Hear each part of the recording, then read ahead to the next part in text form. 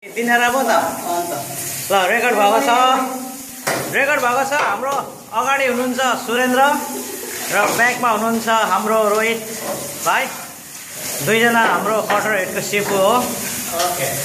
र अहिले हाम्रो डिस्क नम्बर गेज 4 फेर्दैछ दुईजना भएर र अहिले हाम्रो भित्र टेम्परेचर भन्नुपर्दाखेरि तपाईको 45 डिग्री सेन्टिग्रेड मोर देन 45 छ र हाम्रो एयर यहाँको एयर भन्दाखेरि चाहिँ 3.5 बारमा 3.5 बारमा छ र यो जुन यो गन छ यो चाहिँ हावाको गन हो र यसले चाहिँ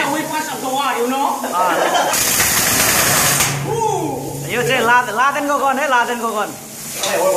र अहिले क्यामेराम्यानको सोर्स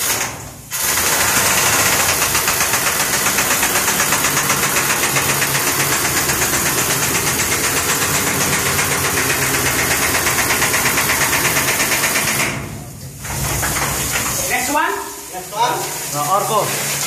यो चाहिँ अहिले हाम्रो सोर्स चाहिँ अलिकति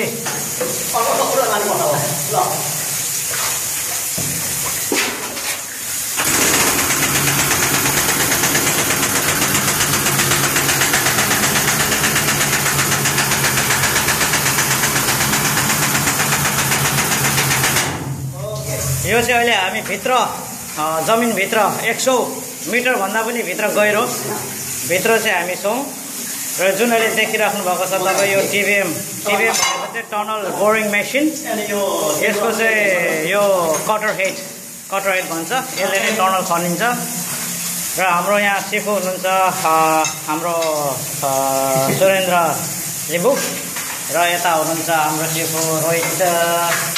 रोहित के पो मगर र यो सधैँ यहाँ चाहिँ एकदमै भित्री भागमा छ है हामी जमिनको भित्री भागमा पत्रकार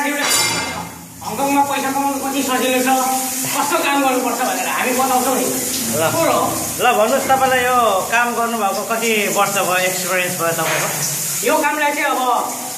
ड्राइभिङ एयर कम्प्रेसर भित्रको काम भन्छ क्या होइन ड्राइभिङ भन्छ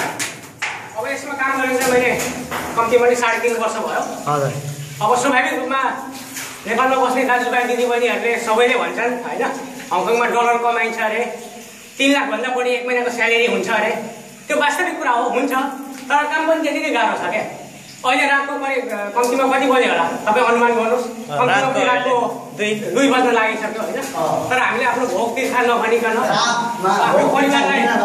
परिवारलाई होइन सबैलाई एकातिर खाएर होइन अहिले चाहिँ हामी अब पैसा कमाउने चक्करमा छौँ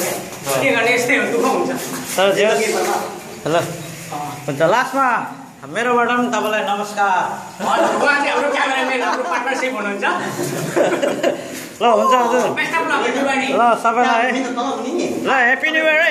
र आज ह्याप्पी न्यू इयर है okay happy new year everybody all Nepali guys ल है तर यो स्वर चाहिँ हाम्रो यस्तो होइन यो कम्प्रेसरले गर्दाखेरि चाहिँ स्वर भइरहेछ है ओके ल बाइ बाइ